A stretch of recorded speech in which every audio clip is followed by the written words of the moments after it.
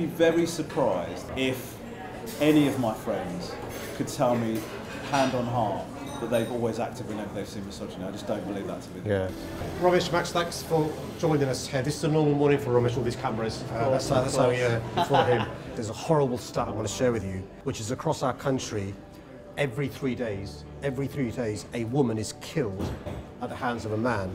And I think misogyny, sexism, violence against women and girls are all linked. Growing up with a group of male friends, you can get into cultures where things are being seen as banter or things are being seen as like it's just funny, and you know, he said something that I think is out of order, but I don't want to address it because I don't want to out myself in this group as being like, you know, being out of touch or not being funny or whatever.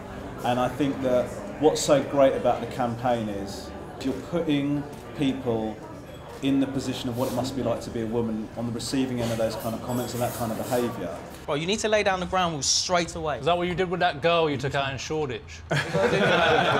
Well, nah, she ghosted me. Probably wouldn't know a good thing if it slaps her in the face. Someone I'd gladly do if I see her again. Mate, what did I do now? Stop!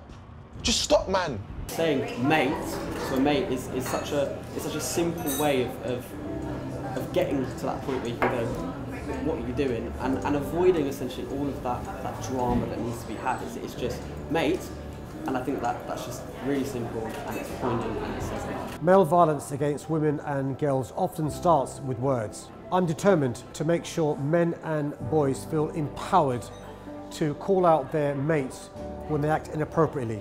There are very few women I know who have not been harassed in some way, form or manner, you know, whether that be in the gym or on a night out or just walking home.